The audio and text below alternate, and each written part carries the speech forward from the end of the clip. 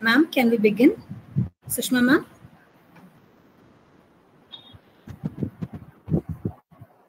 Shall we begin? Yes, yes. Can you see me? Yes, ma'am. Okay. Do you want me to start now? No, ma'am. I'll just give a short introduction and then we can start. Okay, sure, sure.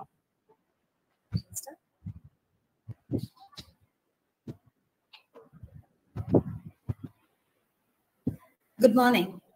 On behalf of the Department of English, Ethiraj College for Women, I extend my cordial welcome to all of you to the 5th day of the 5-day national webinar series on post-colonial literatures, contexts, and concerns. The past 4 days, we've been the recipients of valuable insights and thought-provoking lectures from eminent scholars and academicians from various parts of the world, of the country. To add to the bouquet of such eminence, we have with us today Dr. Shishma V. Murthy, Associate Professor, Department of English, Christ Deemed to be University, who will be sharing her views with us on the topic, Interlocking Skeins of Resistance and Sisterhood, Intersectional Approaches to Southeast Asian Feminist Literatures. An erudite scholar, she's a passionate teacher of gender studies, post-colonial and world literatures, cultural studies, and British literature. She was affiliated to the University of Montreal under the Shastri Doctoral Research Fellowship in 2007-8 and secured a doctoral degree in 2014 for her dissertation, The Burnished Phoenix, Lesbian Aesthetics in the Works of Nicole Brazard from the University of Mysore. Her research interests include queer theory and literature, feminist translation studies, psychoanalytical feminism, and trauma narratives by women. Her publications include research articles on feminist translation, transgender aesthetics, and queer theory. Currently, Dr. Murthy is completing a major research project on select popular fiction of Triveni, a prominent psychoanalytical feminist writer in Kannada.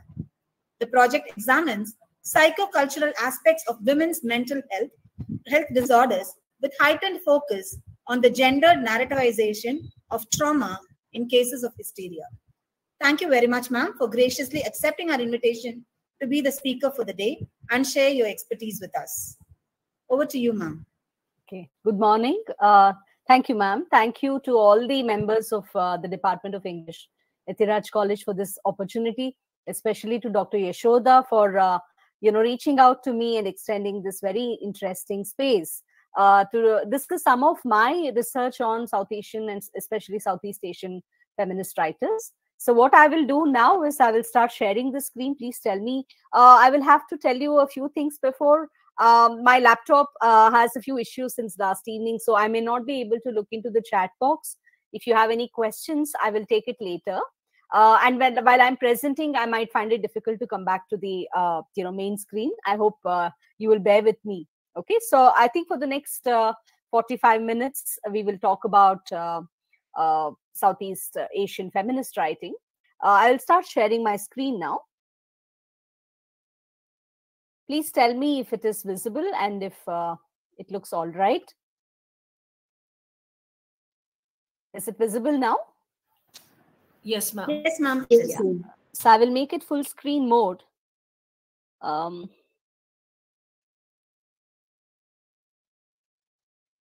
Okay.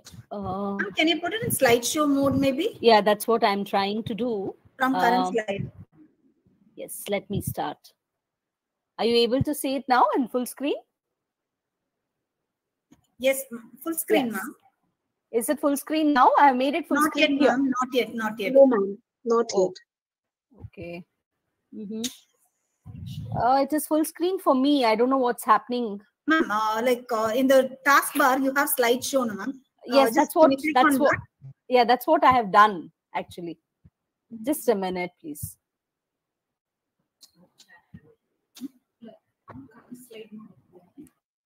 Ma'am, once from slideshow, like you slideshow, and then from current slide. Okay, just give me a minute, please. Yeah, I'll go do it from current slide. Maybe let me try that now. Yes, ma'am. Now? No, ma'am. No, ma'am, not yet. Okay. Is it okay if I just go on? Because Ma'am, That's okay. Just carry on, ma'am. You can go ahead, ma'am. Yeah, Okay. because the screen is visible. We can pin up these screens and just enlarge it. Screen is perfectly visible, ma'am. Okay, okay. Shall I begin then? Yes, please, ma'am. Okay, okay. So as you already know, I have titled my presentation Interlocking Schemes of Resistance and Sisterhood. And what I am looking at is an intersectional approach to Southeast Asian feminist literatures. So this is the roadmap that we are going to take today in our discussions. So I will try to situate Southeast Asian feminist literature as historiographic writing. That is the first, endeavor that I have in mind. The second endeavor is to look at not only voices, but also concerns. And the third most important thing that I'm going to do is to look at the dialogue that we can build up as Southeast Asian women, in spite of our very specific concerns of womanhood, nationhood, nationalism, race, religion, in spite of the specific dynamics of the politics of feminism that we bring to Southeast Asian feminist writing as critics, as writers, as readers, it's possible for us to build up a dialogic consciousness. And this is possible because of the intersectionality of our concerns. So I will introduce you briefly to both dialogic consciousness and intersectionality. And I will pitch this against a dominant Western feminist trope that we have had in reading, Southeast Asian, feminist writers.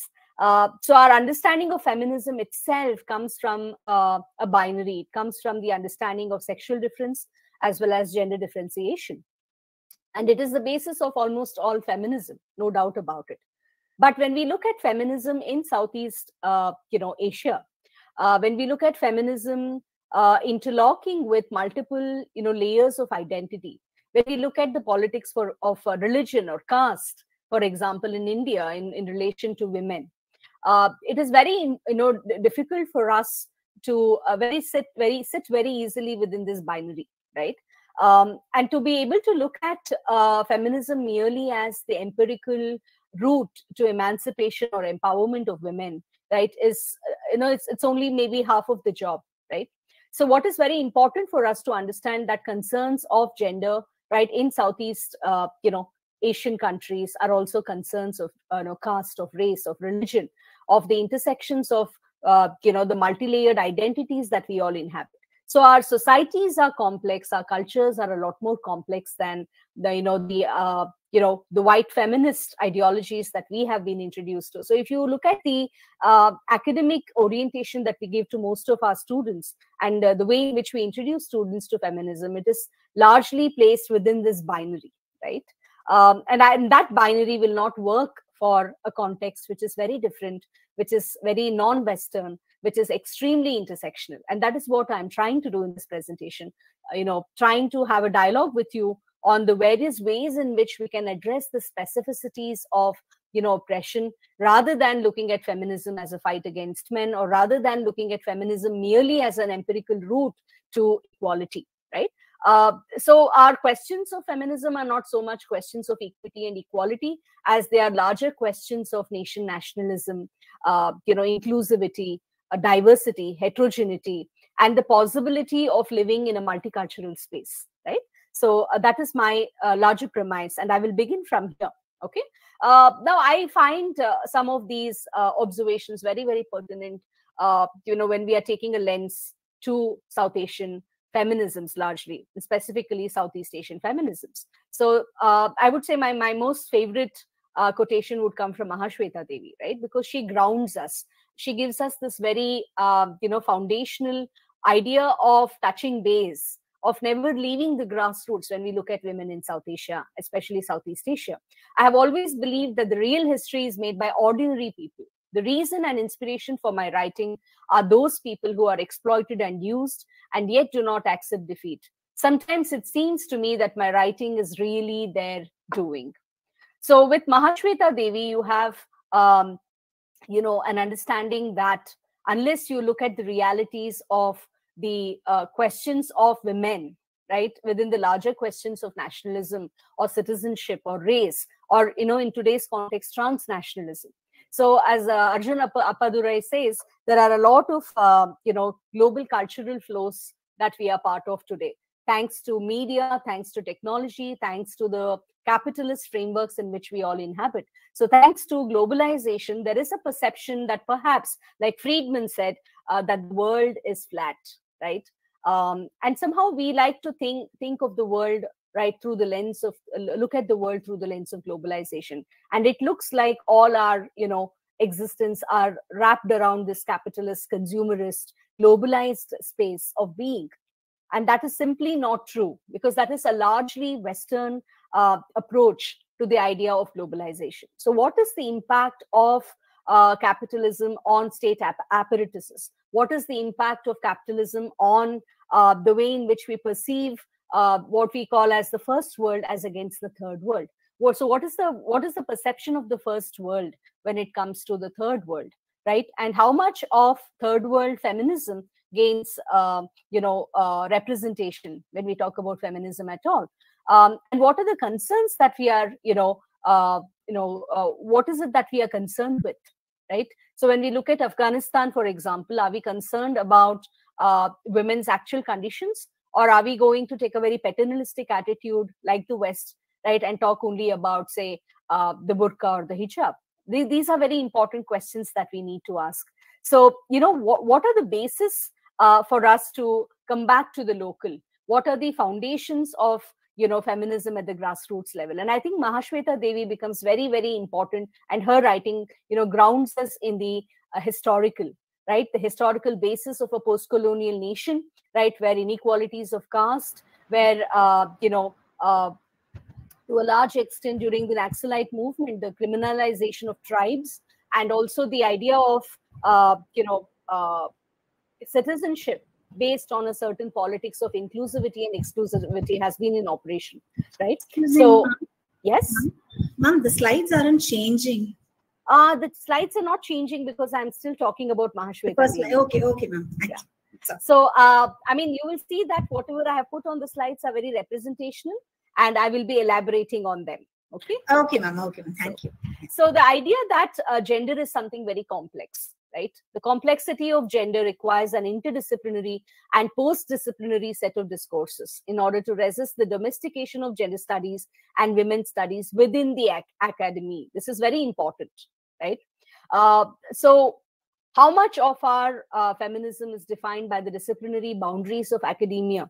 How much of our feminism is bound by theoretical frameworks which we import from the West? How much of our feminism is grounded in the academy?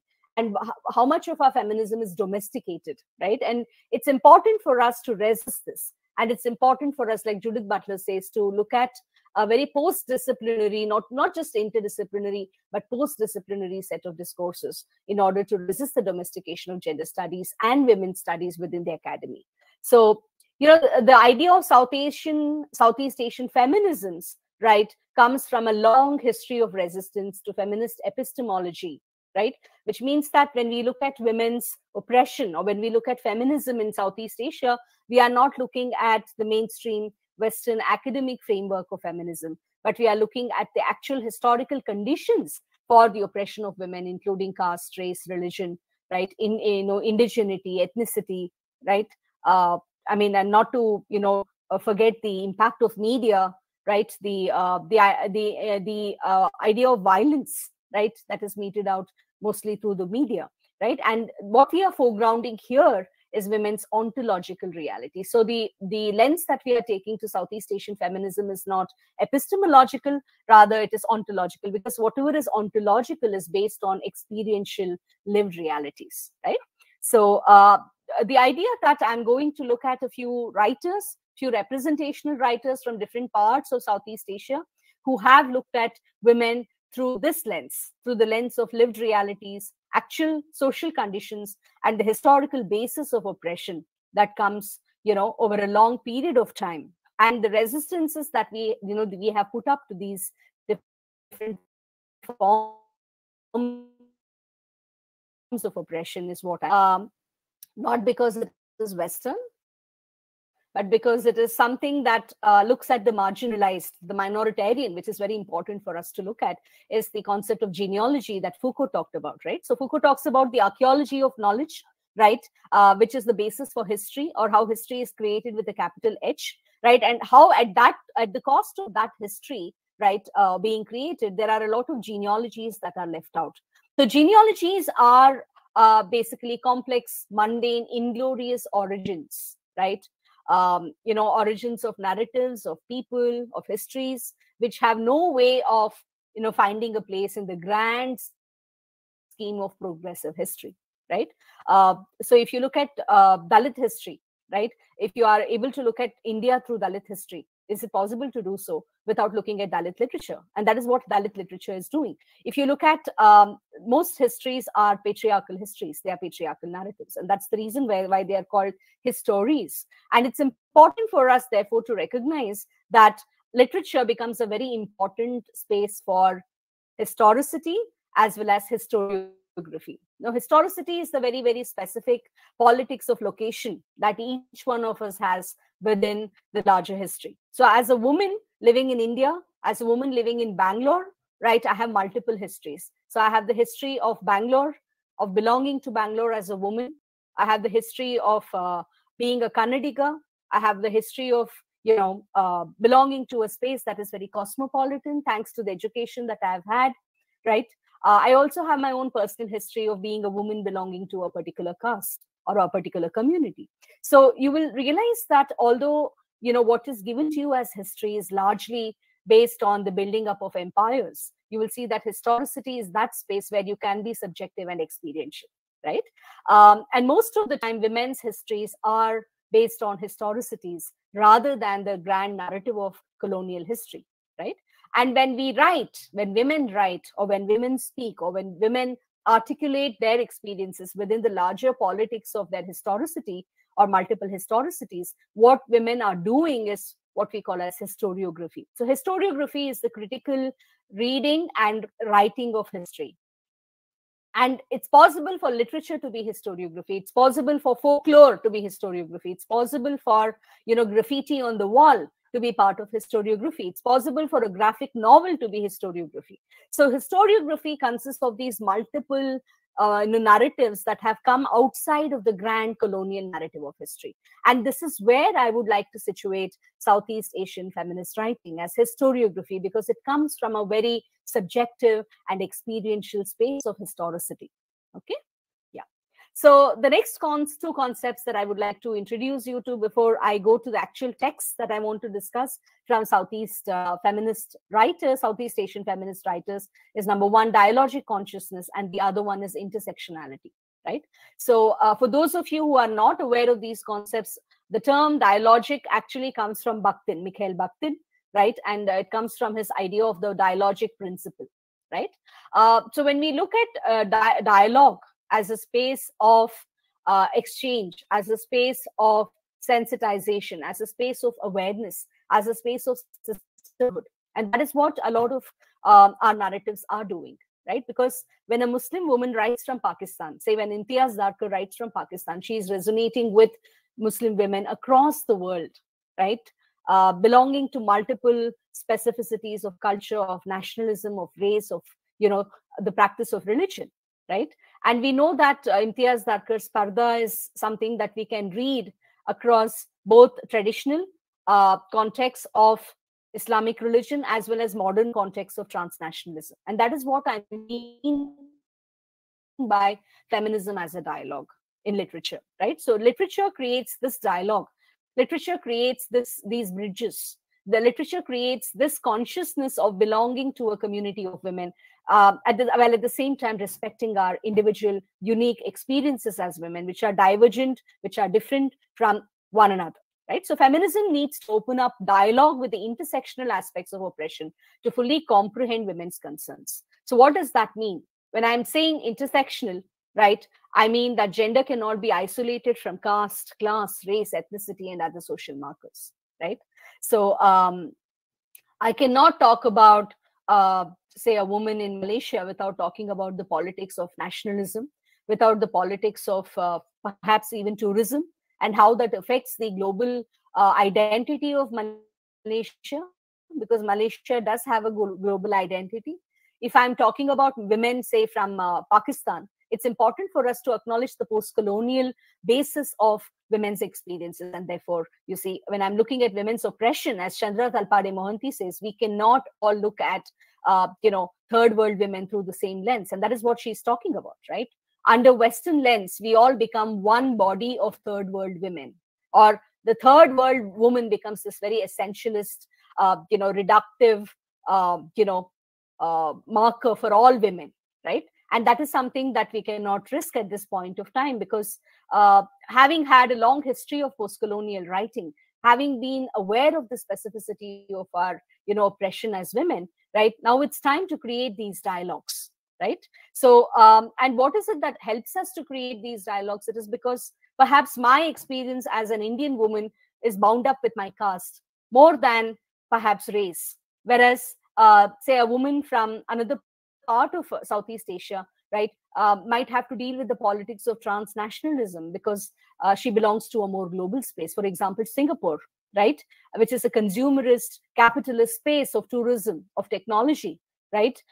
In fact, we really don't hear much about Singapore other than what happens with its tourism, what happens with its industries, what happens with its deliberations and contexts in relation to the first world, out there, right? And on the same hand, when we, hear about other nations, say, for example, Bangladesh, right, or Sri Lanka, we are so much caught up in the ethnic conflicts of those regions that we really do not look at them as, through other lenses. For example, you don't take the global lens to, Sri Lanka, right? Because you look at Sri Lanka as, as a developing country, or worse still, an underdeveloped country.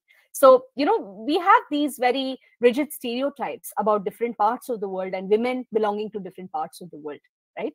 And we take these lenses to these spaces, right? So it's very important for us to realize that our identities are not just based on our genders, but it's rather, controlled and, manipulated by other schemes of intersectionality, right? So the politics of race becomes very important, for example, for women who are living abroad, who are immigrants in another community. This may not be very important for Indian women writers, for example, right? So how do you look at diasporic Muslim women, say, as against women living in India, right?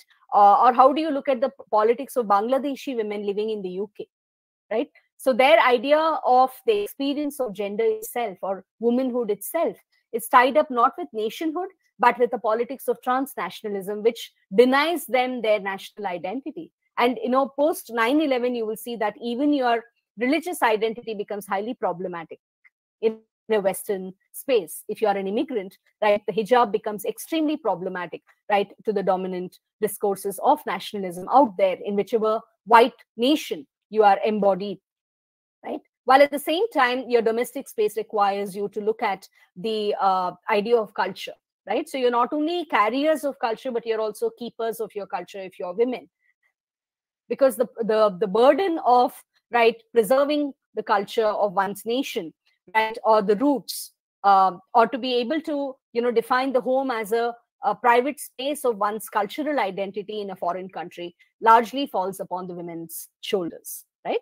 So the idea of intersectionality basically comes from Kimberly Crenshaw, who is, an advocate and feminist activist, right? And, she came up with the term, of course, has been used extensively by a lot of Afro-American writers, including bell hooks, right? But Kimberly Crenshaw was the activist who made it popular, right?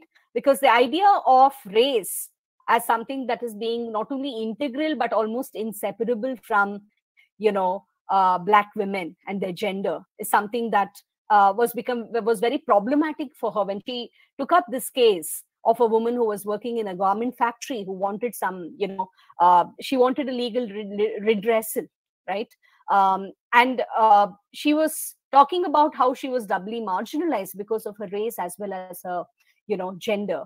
And it became very difficult for her, for Kimberly Crenshaw, who represented this woman, Afro-American woman, to, defend her case and to kind of, situate the politics of oppression either as gender or as race. And obviously, the case was not successful, right? She lost the case because of this, politics of not being able to differentiate or not being so easily able to take apart gender and race, because they are so completely integrated into the identity of the Afro-American woman, right?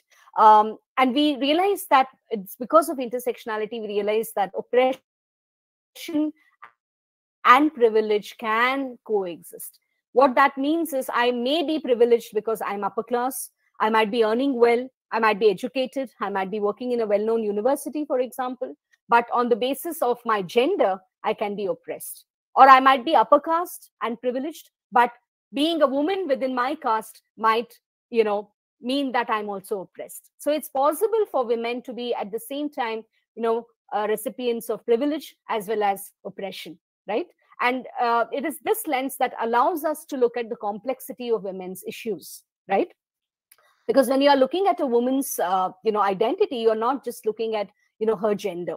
You are looking at a lot of other aspects that embody her gender, which condition her gender, or which represent her gender, right? So if I'm, for example, a Brahmin woman in India, right, that might be seen as an identity of privilege. But within my own community, the patriarchal,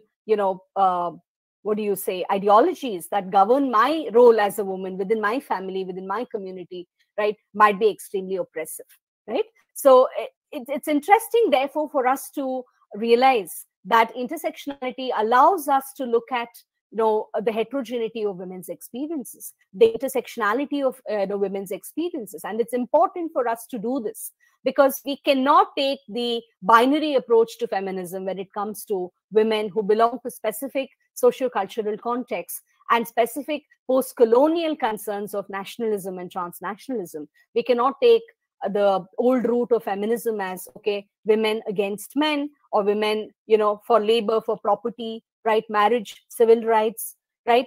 So women's empowerment, women's emancipation, or women's equity, all of these become very important empirical tools for liberating women to a large extent. But in contexts such as Southeast Asia, it's important for us to look at the intersectionality of these concerns, because that is where the oppression comes from, right? So any kind of tokenism, any kind of supposed, glossed over realities of emancipation that come from either employment or education is not an easy approach to the women in Southeast Asia, right? So are the slides moving for you? Not so far, ma'am. It's just the first opening slide. Oh, really? Oh, yes. I'm so sorry. Okay. The slides have stopped moving for me as well. Just give me a minute. Yes, ma'am.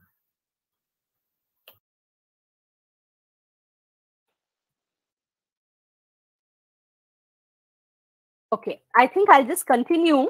Okay, I'm extremely sorry for the technical problems that I'm facing. Some problem with my laptop. May I continue, please? Hello? Yes, ma'am. Right. But the slides are still not moving. Yeah, it's not moving for me also.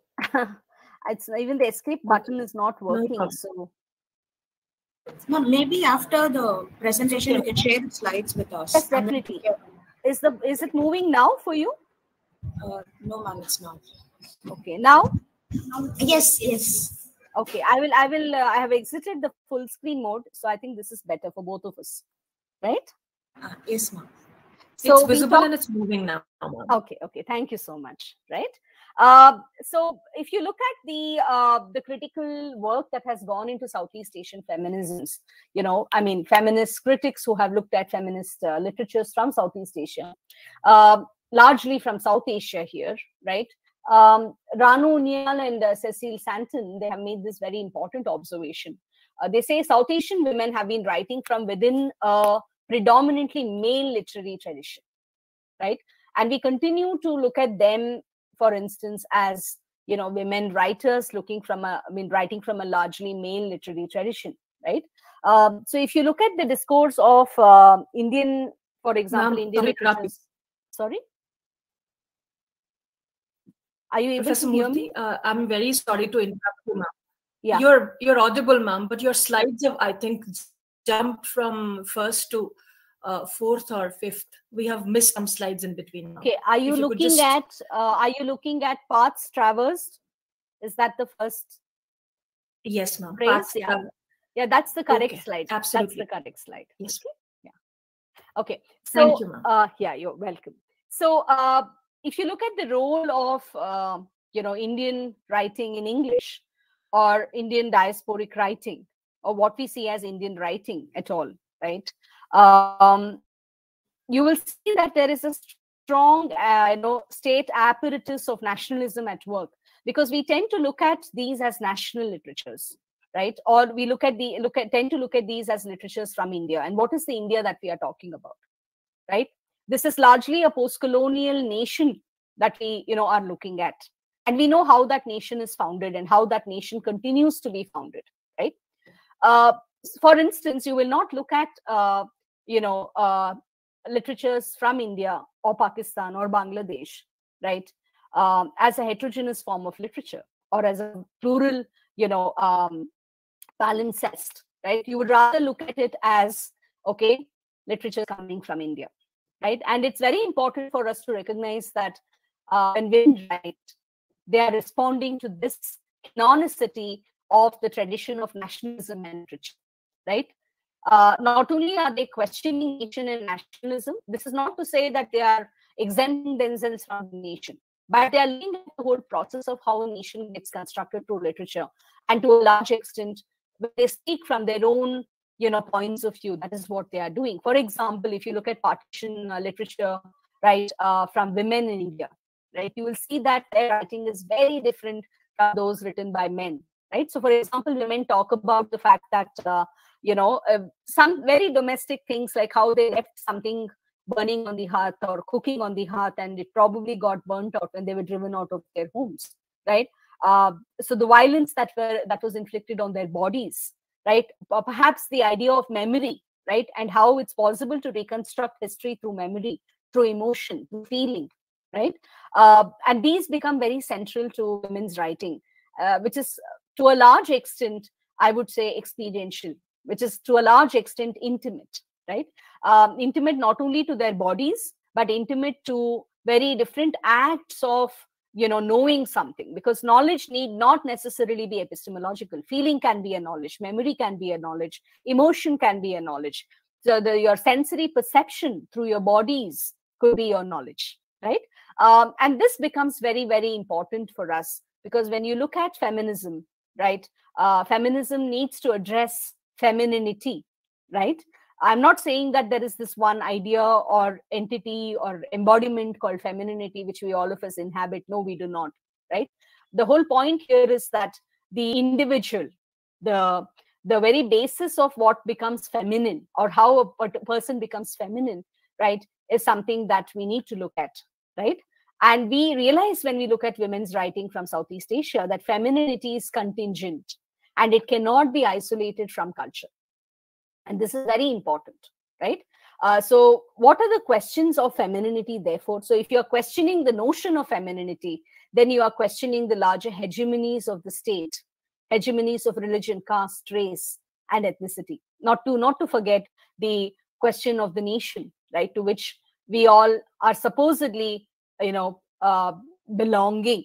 I'm using belonging very consciously there, as a continuous process of belonging to a particular nation through citizenship, right? So, so the idea of the binaries which bind us today, right? So, for example, the fact that the idea of womanhood vis-a-vis one's caste, one's race, one's class, one's ethnicity, one's nationalism and citizenship continues to be a traditional relationship to a large extent. Whereas we inhabit cultures which have become heterodox, right? So I do not know which is better and which is worse, or which is worser than the other, right? Is it orthodoxy or is it heterodoxy? So, for example, Imtiaz Darkar talks about, in Parda 2, she talks about immigrant Muslim women coming from different parts of the world and living in the UK, right? And she talks about how, although they wear Western clothes, although they speak with lips that are red with lipstick, although their clothes are tightly bound around their bodies, they still wear the parda of the mind, right? So when you are living in a foreign country, you're expected to conform, you're expected to completely, embrace the multiculturalism and hybridity of that country. So that is the challenge of heterodoxy, right?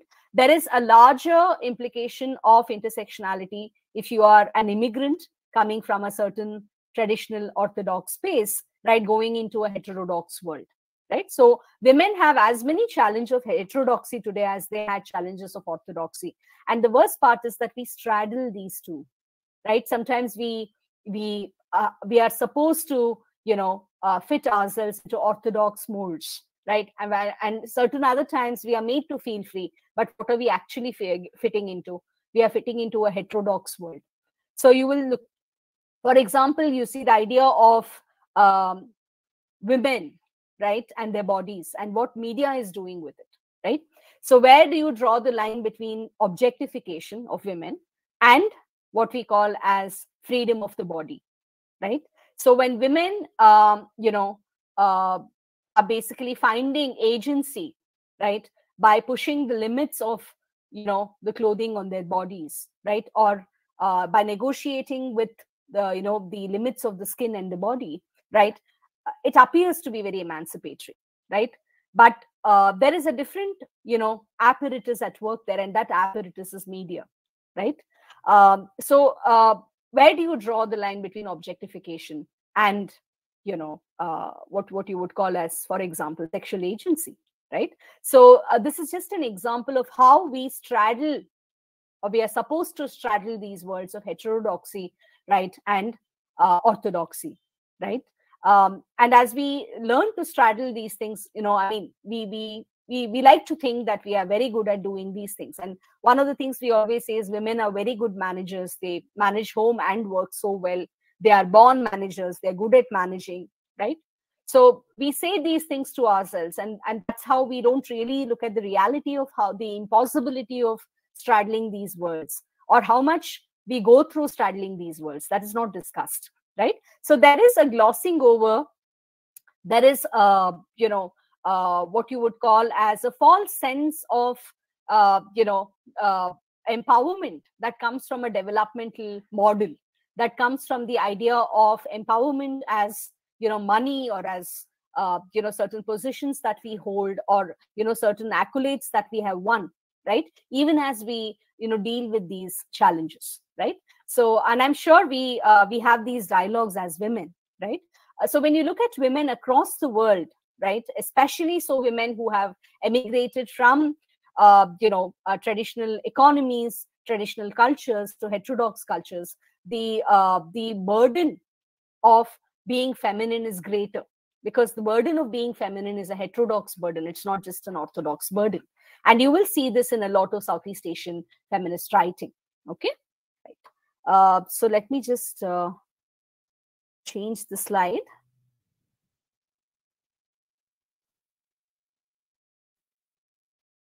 Give me a minute, please. Yeah. Okay. So these are some of the questions of immediate relevance for Southeast Asian feminist writing, right? And how, what are the lenses that we take to these women? So questions of the critique of Western feminism's definition and appropriation of third world women, especially after 9/11, right? Aspects of identity, home, and belonging, right, among South Asian women in the diaspora. So these are some of the writers that I would like you to look at. I'm trying to give you examples now to kind of corroborate the argument that I have built up in favor of Southeast Asian feminism as a feminism that looks at the same time divergent but intersectional approaches, and how this divergence can be seen as a consciousness building experience in terms of dialogism, right? So these are some of the writers who have questioned religious fundamentalism, the veil, and benevolent paternalism. Of course, we have heard of Taslima Nazreen from Bangladesh, Imtiaz Darkar, Mukhtar Mai, Temima Darani, right? And Shalina Zara Jan Mohammed. These are, 1 hour is not enough for me to go through all of these writers. My attempt is to introduce you to some of the writers whom you could probably follow later or read up later. Now, when you look at especially one of the most ignored spaces, right, especially when we look at South Asia, when we look at these larger, terms like South Asia, right, we tend to ignore, spaces like Singapore, Malaysia, right? We tend to ignore spaces like Sri Lanka, for example. So we really don't introduce these writers to our students or to our research scholars, not really, right? So, and it's very important for us, for example, to look at the question of ethnic minorities and how ethnic minority statuses of women become very integral to the kind of writing that comes from women in Malaysia. So two writers that I would like you to look at is, one is Uma Mahendran, right? The Twice Born is the work. And Anita Sundarraj, whose novel The Banana Leaf Men is very interesting.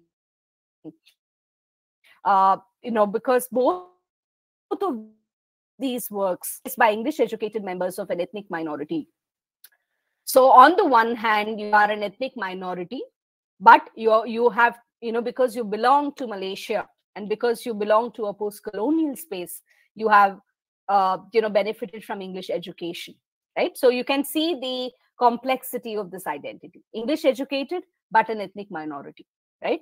And what are the questions of these women? These are questions of social integration and national unity, right? So what happens when a nation tends to homogenize itself based on nationhood and nationalism? What happens to the ethnic minorities who may not want to belong to the larger scheme of nation and nationalism, right? So what are the challenges that ethnic minorities face, right, in a post-colonial context of Malaysia, right? So the other writer I want you to look at is Monica Ali, especially her Brick Lane, which looks at the women who are part of the Bangladeshi diaspora, right?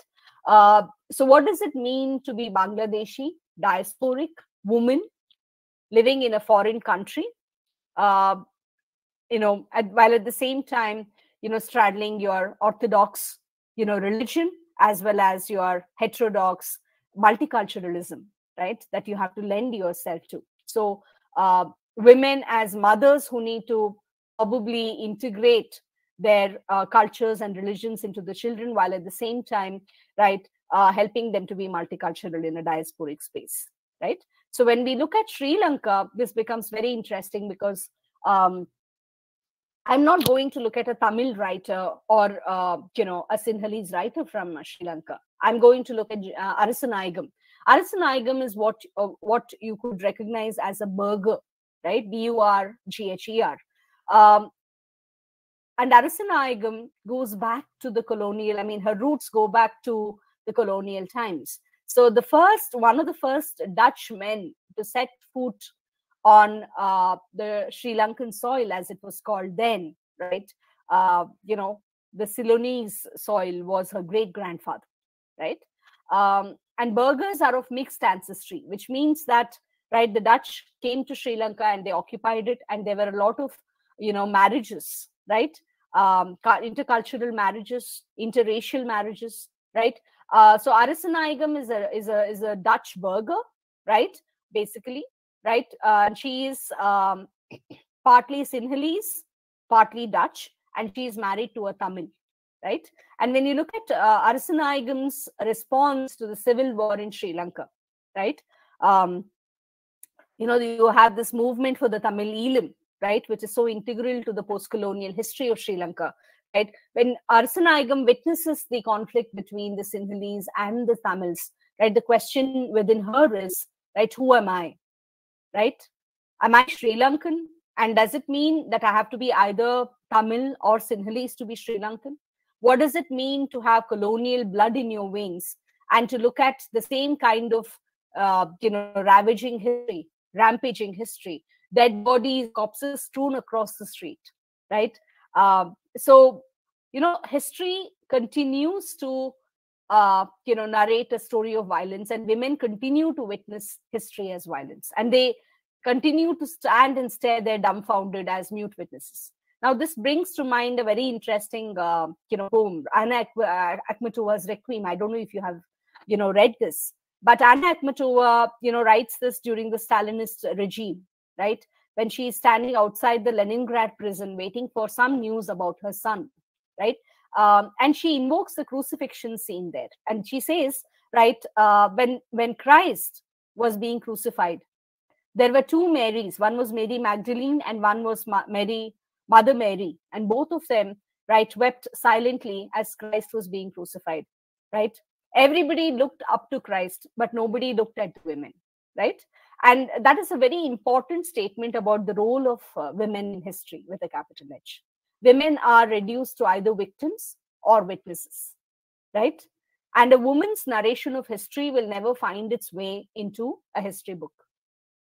Because histories are histories of empires that are built, empires that are expanded, or even the downfall of empires. But you will not talk about what women witnessed as history. And women will talk about the violence. Women will talk about the bloodied bodies. They will talk about the, never-ending violence of nation and nationalism, right? And how do they relate to this history? And why is it important for us to look at women's witnessing of history? And how do poets become not just witnesses, but what you could call as historians? And that is what women like Arasana Aigam do. That is what Akhmatova does during the Stalinist regime, right?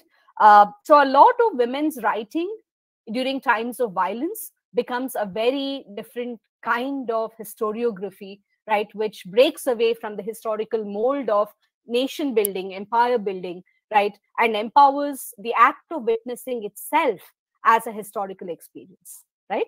So Arasana Aigam questions the preemptive inclusion of nation as the basis of postcolonial history and the subsequent exclusion of subjects outside of the binary. So if you are not a Tamil or a Sinhalese, you are not even seen as a citizen of Sri Lanka at this point of time, when it is this conflict which becomes the identity of Sri Lanka. And if you look at Arasana Aigam's Nallur, right, if you look at this beautiful poem called Genealogies, right, we have our genealogies, where she talks about her colonial roots, right, and the burden of her Dutch colonial roots that she has to bear, while at the same time trying to be a Sri Lankan who is not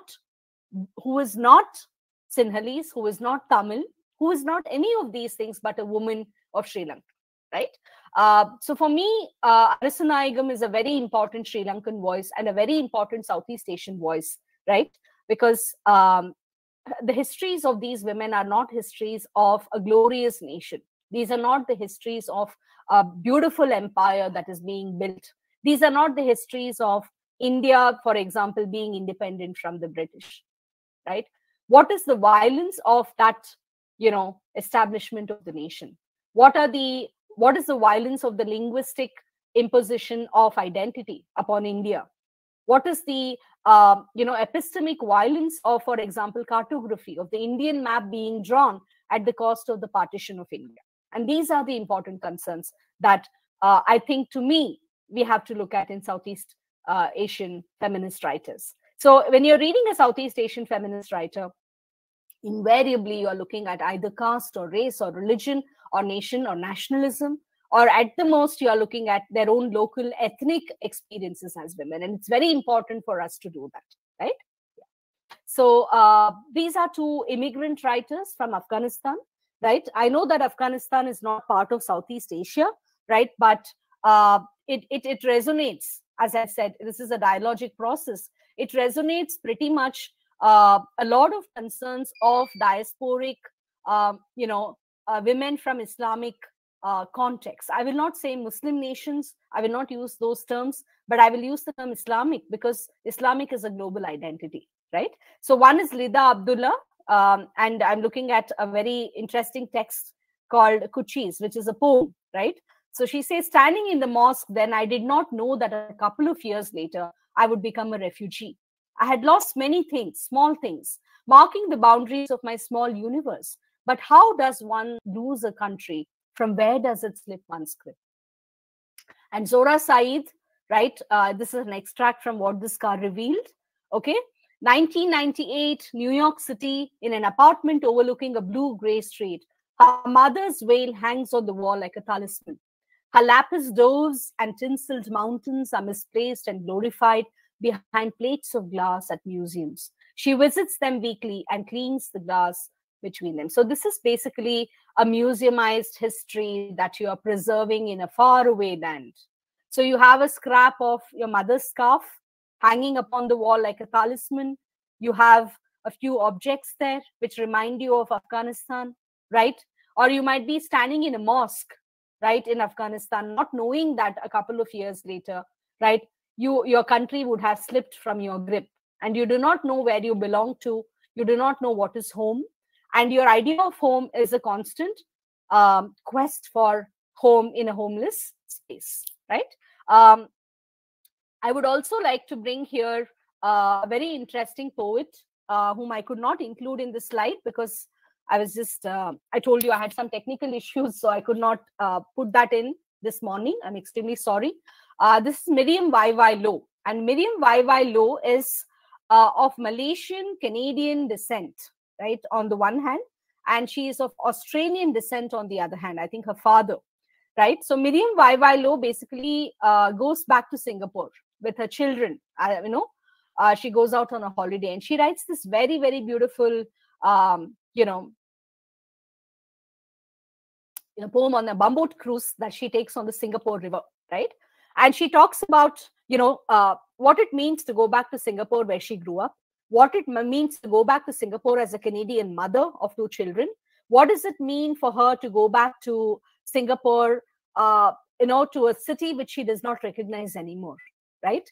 Because you will see that everything has changed. Singapore has been taken over by tourism so completely that the common, intimate, identifiable markers of her city have changed completely, right?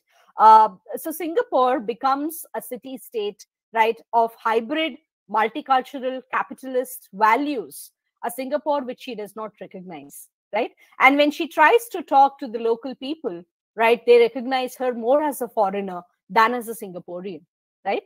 So this is very, very similar to a lot of immigrant writers trying to go back to their spaces and trying to go back home, right? And realizing that in the first place, home was not there at all, because what was home once has changed utterly, right? So the challenges of multiculturalism, the challenges of going back to one's roots or not being able to find one's roots post-globalization is something that is very common among these writers, right? Yeah. So these are feminist voices. I don't think I have time now. Ma'am, can I wind up in another 2 minutes? Hello? Yes, ma'am. I think you have 6 more minutes. Oh, really? Okay. Yes. Okay. Right. So these are 2 nations which are very underrepresented when we look at South Asian or Southeast Asian feminist writers. We don't look at Nepal and Bhutan, right? And one of the reasons why this happens is why don't we hear about Nepal or Bhutan? Why do we, for example, why is it that Taslima Nasreen becomes the feminist face of Bangladesh? Why do we not hear about other writers? It's because of the politics of translation, obviously, right? Because we live in a world where literatures that are not available in English translation, right, are not even seen on the global map. These voices are not even heard. So it's a very sad thing that even as we work within these post-colonial spaces, even as we question the first world ideology of feminism as women living in Southeast Asia, we also ironically have to depend on English translation for a certain amount of visibility, for a certain amount of circulation of our texts, right? So some of the writers who have been translated or who have written in English from Nepal and Bhutan, you can look them up. One is Manjushri Thapa and the other is Sushma Joshi, right? And then you have Kanzang Choden and Dorji Wangmo from Bhutan. All of them are extremely intersectional in their politics of, writing as women, because, they talk about their local experiences of belonging to a post-colonial, state apparatus, of majoritarian politics, of having to negotiate their womanhood in terms of nationhood. And that becomes integral to these writers, right? So it's important for us right, to narrativize women's experiences from within larger contexts of cultural hegemony and power relations when we talk about Southeast Asian women. You know, how do we, this is actually my concluding slide. So how do we address the intersectionality of women's personal and social identities, right? And how do we look at, writing from Southeast Asia, right, women's writing from Southeast Asia as a dialogic, process of community consciousness, right? Because who are these women writing to? What are these women writing about, right? And if you are going to take a common lens to Southeast Asia or even South Asia, it's important for us to look at the convergences. It's important for us to compare the different sites of oppression and the forms of resistance that we bring to patriarchy, right? And this is very, very important in order to foster a dialogic community consciousness. In fact, we recently had a conference at Christ University. It was based on this idea of Asia Commons, right? So like we had the idea of negritude that came out of the Harlem Renaissance, right? And negritude at the beginning of the 20th century, when there was an attempt to build a horizontal community consciousness across histories of Black oppression, across histories of racism, whether it was from South Africa or Africa or the Caribbean or Afro-American experience of being belonging to a history of slavery and transatlantic slave trade, right? So these are very important negotiations.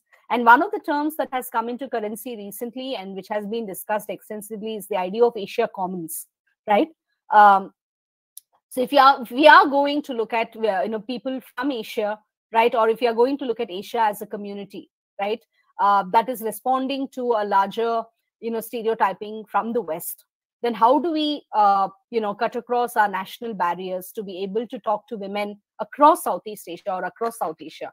That is what we are talking about, right? And the literature is a very important site of resistance, which is also a site for community consciousness and sisterhood. And that is what Southeast Asian feminist literatures are about. They are about the idea of a dialogic community or a dialogic community consciousness, right, where we are able to integrate the empirical basis of oppression with the imaginative, where we are able to challenge the colonial basis of history through writings based on historicity or historiography, right, where we see women's narratives as not different from the national narrative or the nationalist discourse, but as a challenge or as an alternate response to the hegemonic discourse of nationalism. And this is very important when we look at these nations. We also need to look at the convergences, right? Not just look at them as, okay, this is Sri Lankan writing, or this is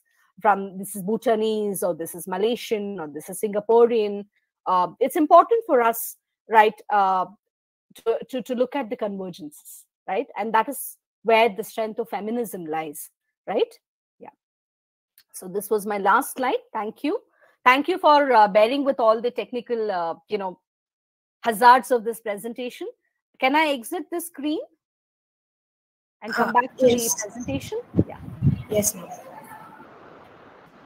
The session is now open to the participants to ask questions. So you can either unmute and ask the questions, or you can put it in the chat box. Good morning. Good afternoon, ma'am. I have a doubt. Yeah. Yes.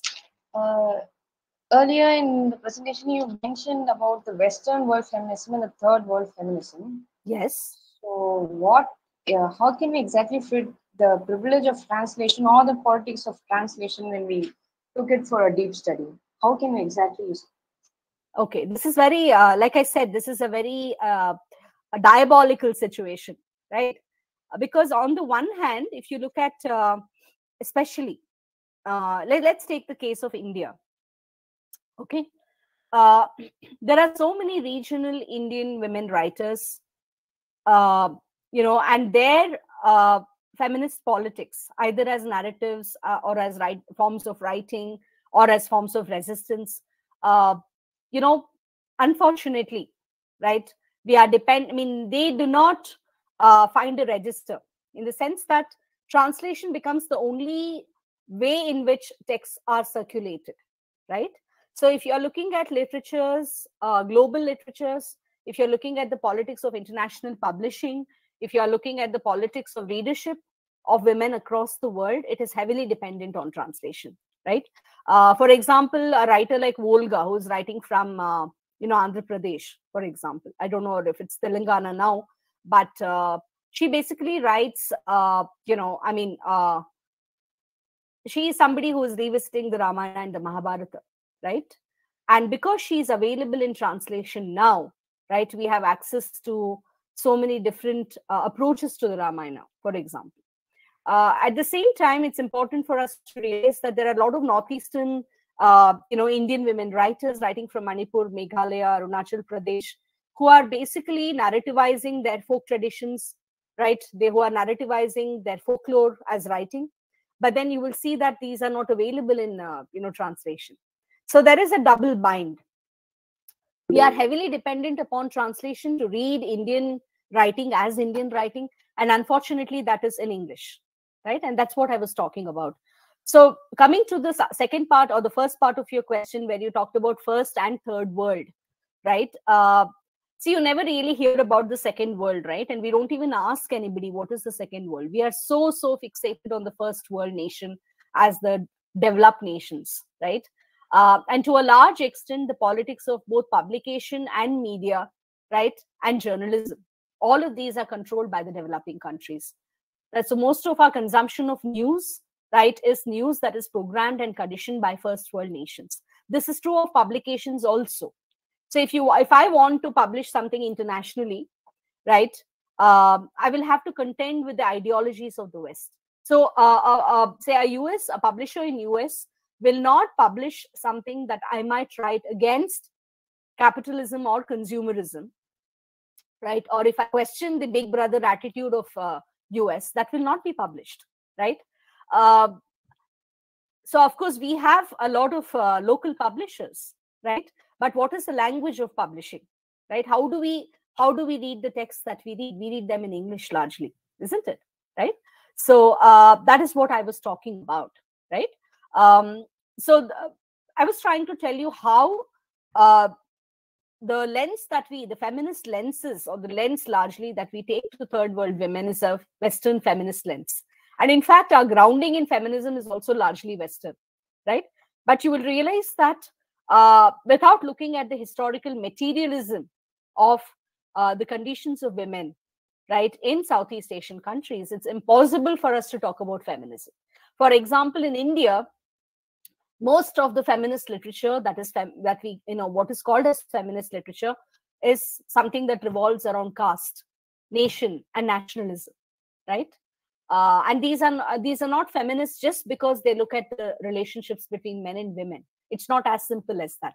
So the point I was trying to make on the one hand was, we should not take this very reductive, simplistic understanding of feminism to Southeast Asian texts on the one hand, right? Because obviously Southeast Asian literatures resist certain hegemonic notions, right, from an intersectional politics. But on the other hand, the politics of publication, the politics of translation, the politics of global consumption of what we call as literature is largely dependent on the politics of English translation. And that itself is hegemonic, is what I was trying to say, right? Have I answered your question? Yes, ma'am. Thank you, ma'am. Yes, thank you so much, ma'am. Politics of translation was something that came up during this week, I think, during our second session. So thank you so much for elaborating on that. So do we have any more questions? Should I check the chat box once and see if there are any questions there? I'm checking the chat box, ma'am. There aren't any questions, but if you're able to do so, you can. Ma'am. If they put it there, we will just read out the question. Yeah. Okay. I think somebody unmuted and asked a question. Yes, I think. Is it Devendra Kumar? No. Mr. Devendra Kumar, I think you can go ahead with your question.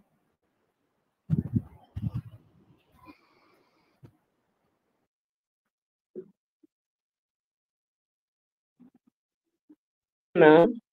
Yes. What is feminist and feminism, ma'am? Sorry.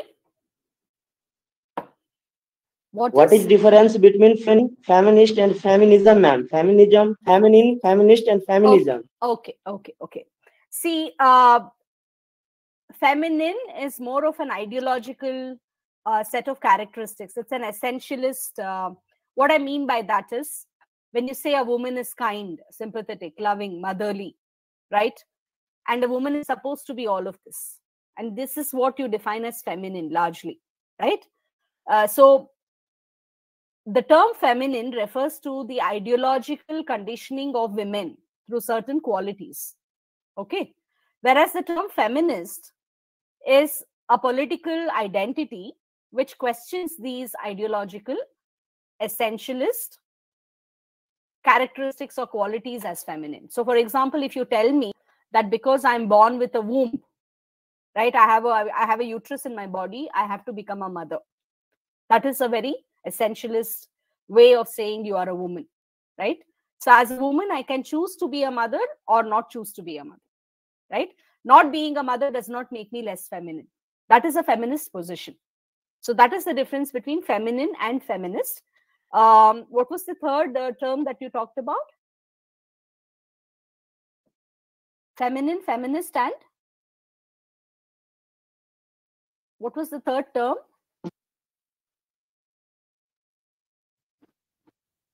Feminism. Okay. So feminism is it's a yes, what you could call as a discourse. It is a set of ideologies which questions dominant patriarchal ideologies. So feminism is the ideology. Feminism is the discourse. Okay. And the discourse is a set of ideologies. Okay, thank you. Of feminist, response to the idea of the feminine. Okay.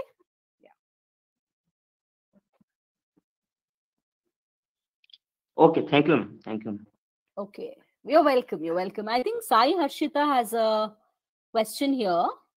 With the widening horizon of gender studies and queer communities, isn't there an ambiguity that seeps into the identity of women writers? Sai Harshita, I don't think I would call it an ambiguity. I would call it a heterogeneity, right? Of course, I have not touched upon queer writers here, mainly because you don't really have a lot of, especially from Malaysia, Singapore, Bhutan, Nepal, Sri Lanka, you don't have a lot of representative queer writers. That's because these nations do not have, women in these nations don't have that much of agency to talk about it, right? Of course, we have Indian queer writers, but I didn't want to talk about it because my approach was very different. It was more in terms of intersectionality, right? But if you have queer writers, women queer writers, they are mostly writing from a space which is more intersectional, because another dimension gets added to this, right? Already intersectional identity, which is one's sexuality, right?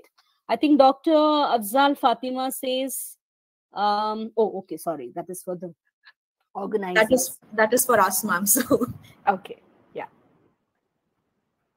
I think there are a lot of requests for the slides. Yes, I will share it with Dr. Yashoda. Okay, yeah. Yes, ma'am. Thank you so much, ma'am. Okay, do we have any other question?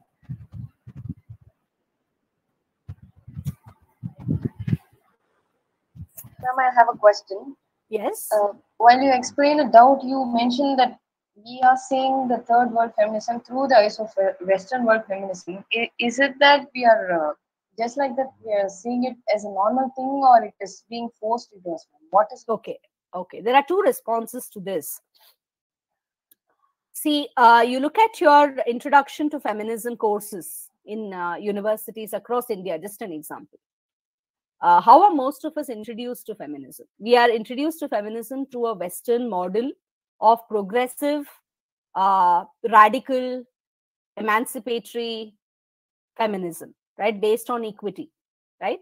For example, we are not introduced to feminism through our own cultural politics. You come to that later. What I mean by that is, when you study postcolonial literatures in a class, that is when you are introduced to the intersectionality of women's feminism in India, for example, right? But we should change that model. right? Feminism begins from the grassroots. Feminism begins from where you are. Feminism begins from the local, right? So to a large extent, feminism is even to this day seen as a fight for equality with men. And I'm not saying it is not. All that I'm saying is, for a woman, from a lower class or from a lower caste, the politics of patriarchy is not just about getting a job and, going to work and earning a good salary, right? That is a very Western progressive model. And that is why I said first world, right? So the first world feminist model is largely a model based on radical progressive feminism, which leads to a certain kind of emancipation. But that is not what we are looking at, right? If you as a woman, if you are asking questions of religion and caste, those are very feminist questions because you're asking them as a woman, right?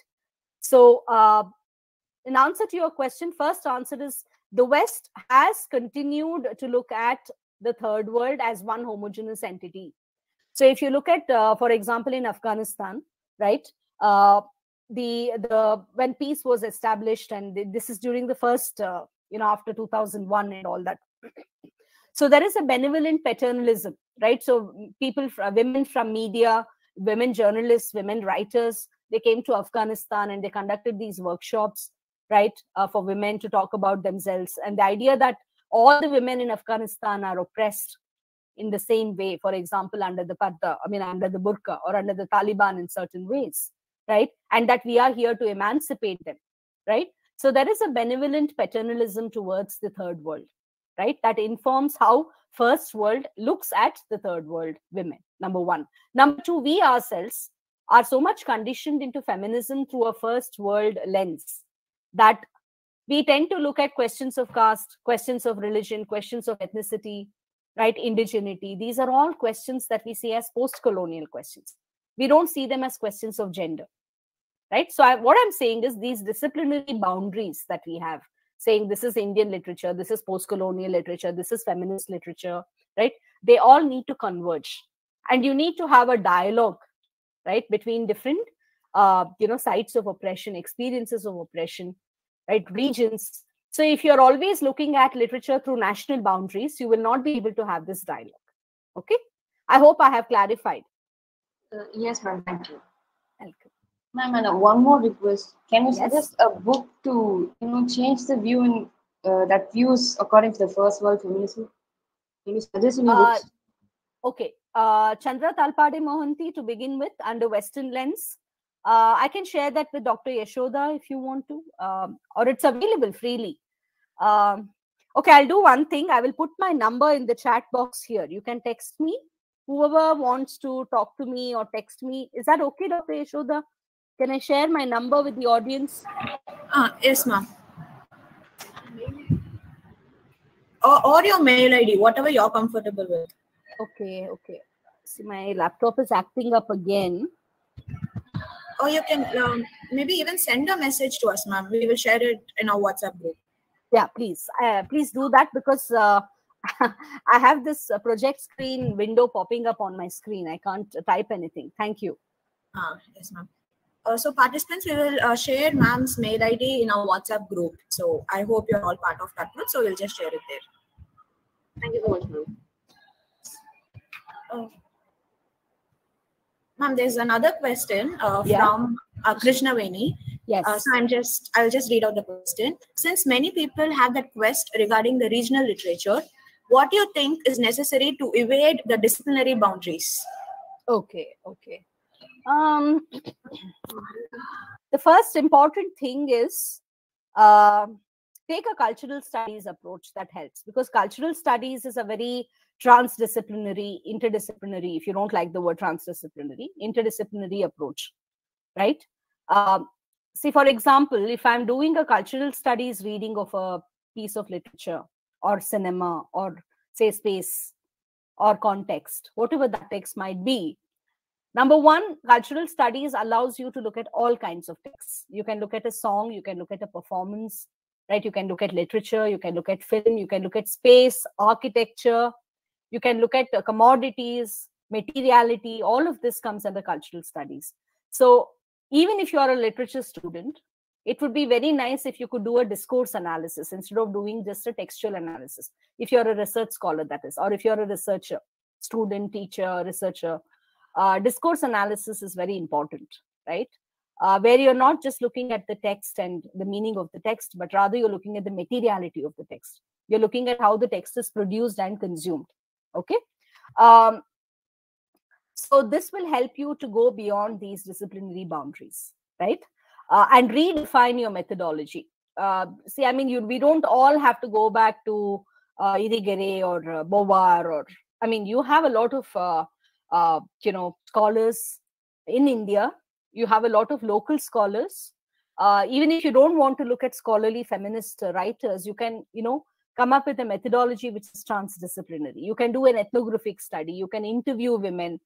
You can actually, in some context, you may want to do field work with the women whom you're observing, right? So instead of just looking at a piece of literature as a, story, for example, is it possible for you to look at it as a context of social realities, right? Is it possible for you to bring in ethnography into literary research? Is it possible for you to look at historiography, right? And look at the whole idea of historical materialism instead of just looking at the thematics and the character reading of the text? These are certain approaches. So approaches to feminist research, feminist reading. And also it's possible for departments of English to have, transdisciplinary conferences. You could have, for example, I went to this very interesting conference in Gandhigram in 2017. I can never forget that. It was a conference that looked at trans women, okay? And there were three,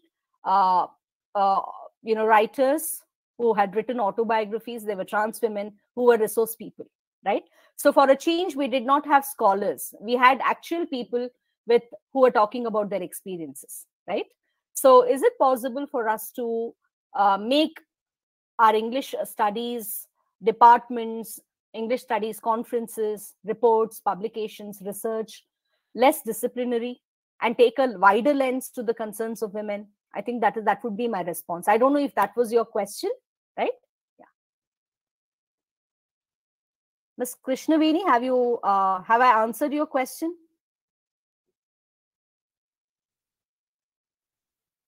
Yes, ma'am. And thank you so much. You're welcome.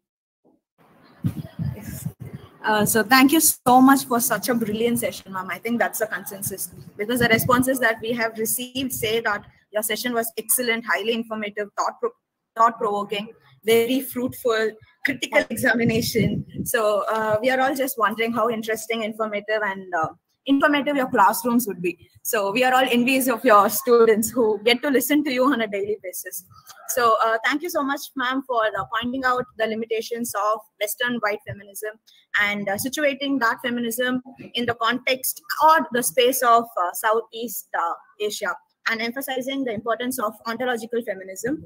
So I think Gopal Guru keeps saying it in his EPW articles of how space is embedded in experience and how it is significant for thought and thought theory formation or articulation. So thank you so much. I think it was thought-provoking, and it would have been food for thought for many of the research scholars out there. So thank you so much for such a brilliant session, ma'am. Thank you. Thanks a lot. Thank you for the opportunity. And thank you for your warmth. And, I always like a lot of questions. Thank you for all your questions.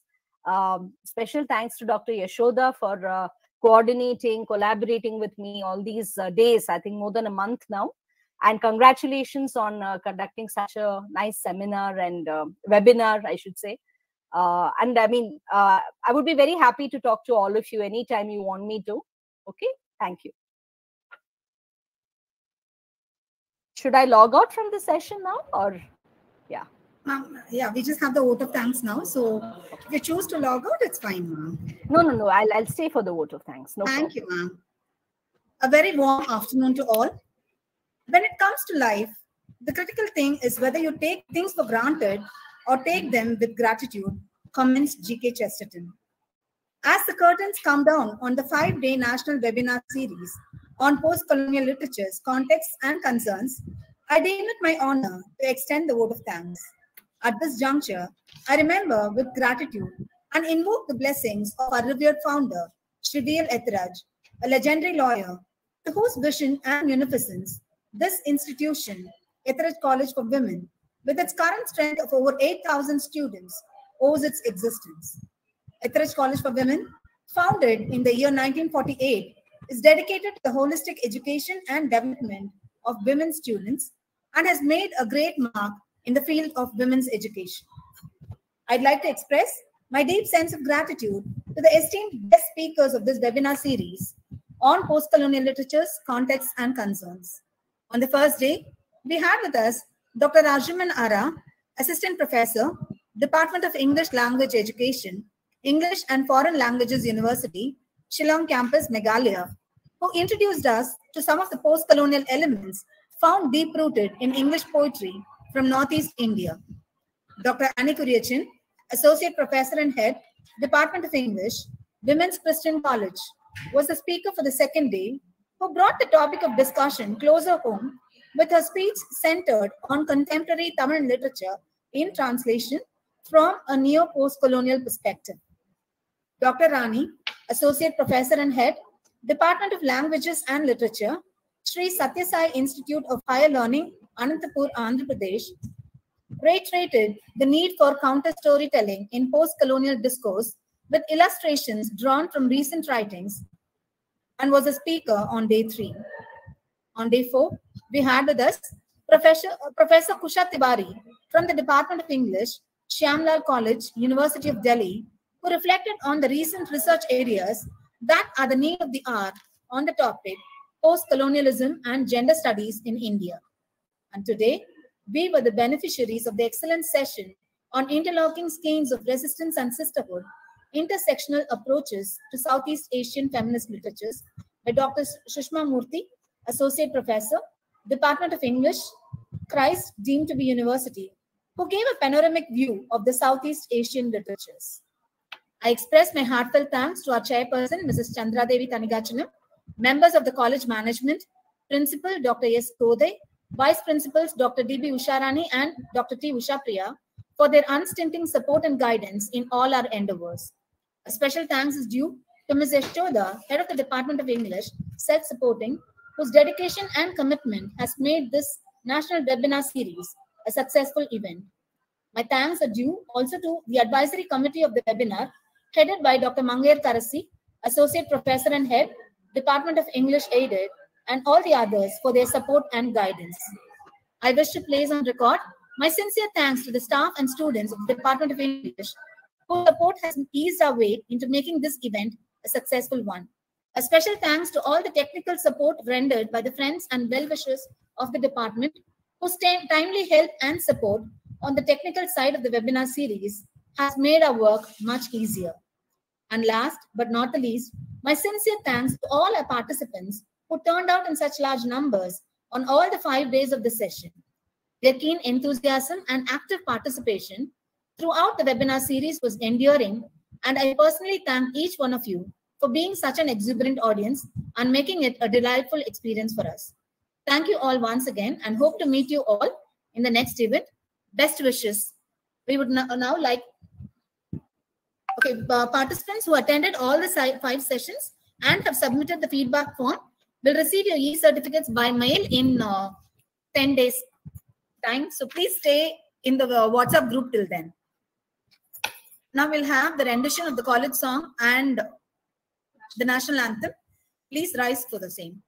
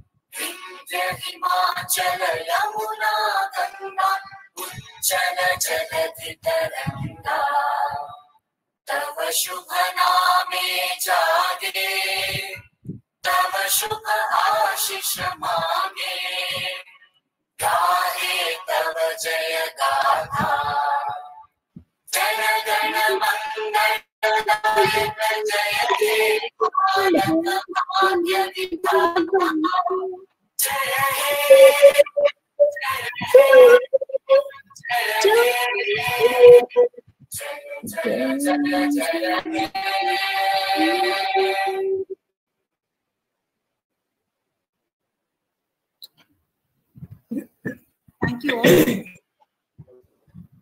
Thank you, ma'am. Do we have the permission to exit now? Yes, sir. Thank you so much, ma'am. Okay, Sushma here. Thank you. I'm leaving. Okay. Yes, ma'am. Thanks a lot. Thank you so much, ma'am. Bye. Take care. All the best. Bye, ma'am.